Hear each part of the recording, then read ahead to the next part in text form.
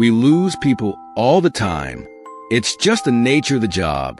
What can you expect from a place full of nooks and crannies people intentionally go to get lost in? I usually don't worry when I don't see someone for a while, but when it's been days since someone's checked out, it's usually a sign that I need to step in. I'm not doing this alone, thankfully. No librarian is ever truly alone, are they? I have help from the watchers and listeners of the shows. Thanks to them, it usually doesn't take long to get the scent, if you know what I mean. However, today is one of the rare and unfortunate exceptions when my search has exceeded more than an hour, and an hour is pushing it. I've been searching and asking around for almost 6 hours, scouring shelves and listening for the telltale breathing. The watchers have their quadrants, so it's much like playing hot and cold. Bad news, one says, and my brain shivers in my skull, both from its existence and its statement. They cross the tape, says the watcher, and I groan. Are you sure? My stomach still drops at the thought. Even though I've been doing this a very long time, long enough that I remember every book on every shelf better than my own child's face. But knowing a poor soul lost themselves beyond the tape, I grieve for them. The watcher doesn't speak, but generates an affirmative sensation. That means I have to backtrack to my desk for supplies. I thank them, asking that they send word ahead of my arrival. It's been a while since I've had to go past the tape, which means it's been a while since I entered the broom closet. The helmet is dusty. It looks almost like it's from one of those old-fashioned scuba diving suits. It's not nearly so heavy, though. There's a bright lamp affixed to the front just above the visor, but it's as much of a hindrance as a help. While most of the time, those beyond the tape know not to bother me, some still get bored enough to try, and the lamp acts like a beacon. I don't blame them. It's what prisoners do. Find the weakest among them and test their mettle. I've got a sack full of non-perishables, tinctures, aspirin, and a compass, not like the kind you're used to, but would take too long to explain. And time is of the essence, so I'll let your imagination handle it from here. I sling the sack across my body and fasten my waist with a utility belt that would make a trust fund back character with abandonment issues jealous. It's got floss, lighters, matches, and a few more tools that don't exist outside of the library. The last thing I grabbed is a flamethrower. This is where I should be very transparent with you. I'm not actually the librarian. I'm the librarian's assistant. I know. Isn't that just your luck, right? Not to worry. I'm very good at using this thing, and it does the job nicely. Whatever job I may deem necessary at any particular moment.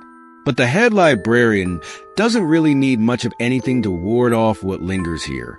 I don't know exactly where he is at the moment, nor do I want to know. If this were a real pickle, I would summon him. But while a rare occasion, it's not unusual in the scope of 1,000 years. After all, no one comes here without the intention, whether it's conscious or subconscious, to get lost. It's the nature of this place. But you know that, don't you? It's why you're here, after all. It doesn't take me long to find the tape, which is fortuitous. Sometimes it moves around, but the watchers and listeners kept a beat on it this time, so as to direct me. Yes, it is really dark. Yes, it's literal tape. Hazard tape, but that's almost like a beacon to the adventurous, isn't it? I think the library knows that.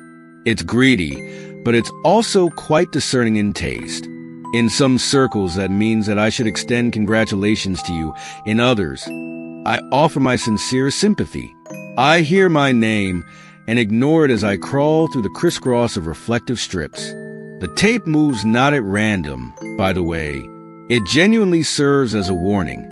Whether it's gatekeeping sections currently under construction, in repair, or missing. I try not to, but I think that last one has something to do with where the head librarian went. Don't worry about it. My name is not important.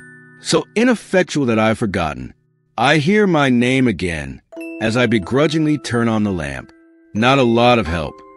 Just enough light to ensure I don't trip over anything or disturb the shelves. Many sleep here. I send off a warning shot from the flamethrower, showing I carry more light than just atop my appetizing head. The flash of flame sends things slithering, but most of those this close to the tape have never been very convicted by nature, so I'm not concerned. There are more listeners and less watchers past the tape, for obvious reasons. Thankfully, they say, I don't have to go too far. I look down at the telling clicking sound to see rocks rolling, some as big as my foot and some as small as the tip of my thumb. The smaller ones move more easily, but all are rolling as if pulled toward a central point. I don't even need the compass, but I glance down at it one more time before stuffing it back into the sack. While I don't have to go too far, things are relative here. 10 steps may be 10,000. And so even after only a few moments of exploring, I feel acute pressure jamming into my temples.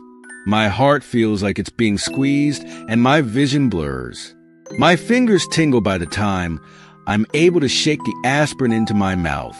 I chew it, ignoring the sound of my name, my true name, the one only I can hear. You will hear your own as well, if you stay here long enough.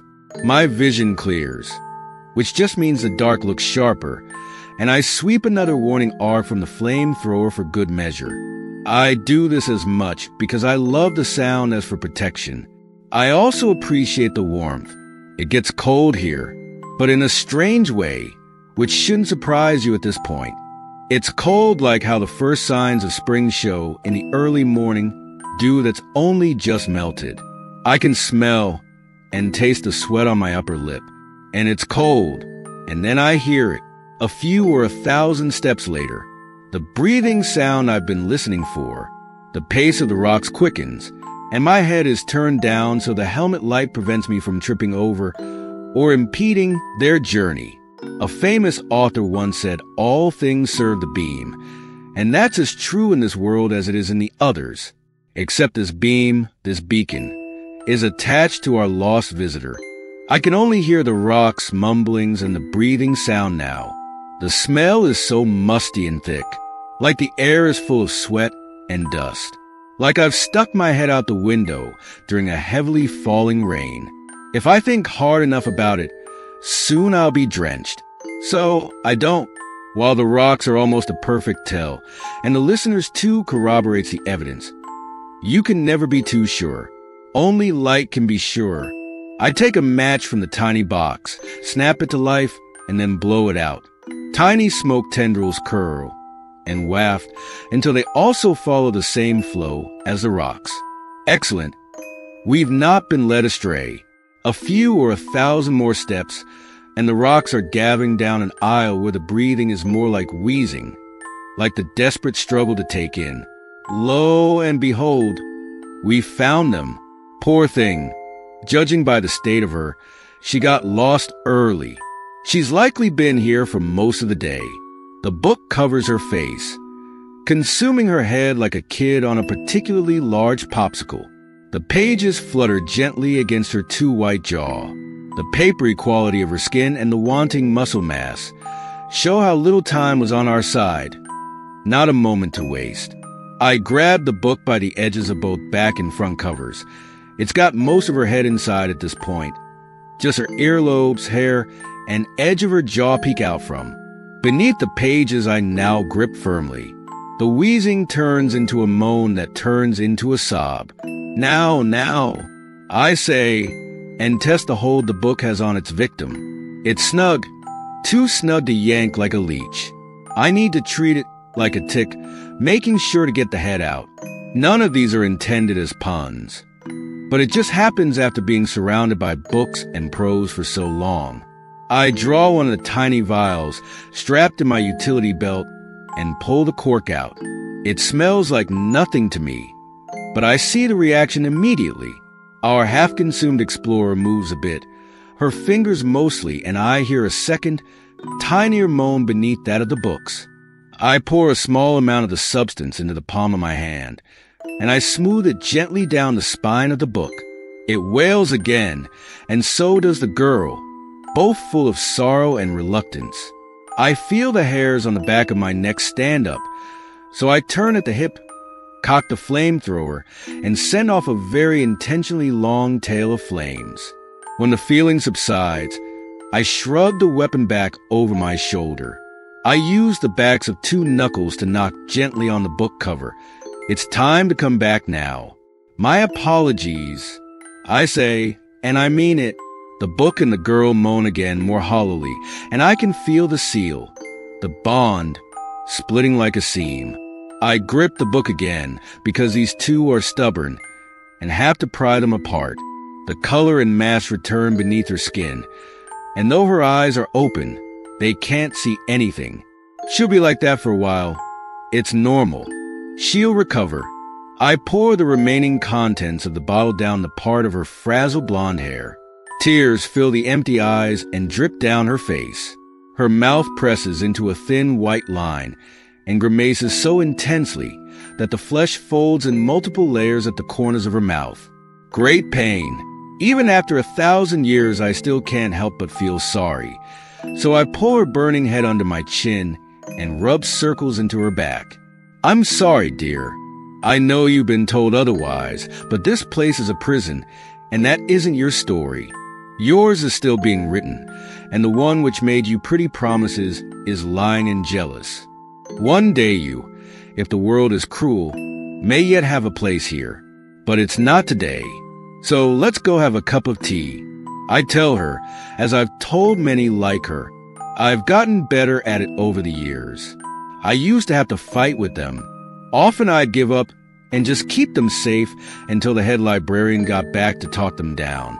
She finally lets out a weak, wheezing breath. I take advantage of the broken seam of her lips and pour a tincture down her throat. I don't even have to look anymore. I can just feel the specific melodies that make each tincture different. It helps that the one I need usually sings a bit louder as a courtesy, and it'll purr like a cat when I've touched my fingers to it. She chokes a bit, but her eyes start to clear. Good enough for now. The back of my neck has another sudden influx of goosebumps. We've overstayed our welcome. It's time to go. I put the book back on the shelf. I don't scold it, just allow its ache and frustration flow through me.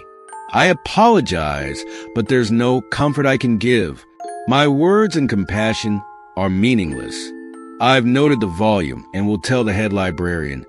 They might be able to soothe it back to sleep. I tap the metal bauble around my neck, and we're back at my desk. I drape the girl onto a nearby love seat that's seen better days, starting the kettle before heading to the broom closet to stash the emergency kit. She'll be fine. People like her, and you always are. This place was made to help the wanderers and recklessly imaginative, those who can't wrap their heads around the world the way it is, and can see the truth of magic between heartbeats and heartbreaks. And people like me and the head librarian, when they so choose to grace us with their presence, keep the place orderly and open for you. And we're here to help guide you back on track if you lose inspiration for your own story. It's the nature of the job, the library itself. What else can you expect from a place full of nooks and crannies that people choose to get lost in?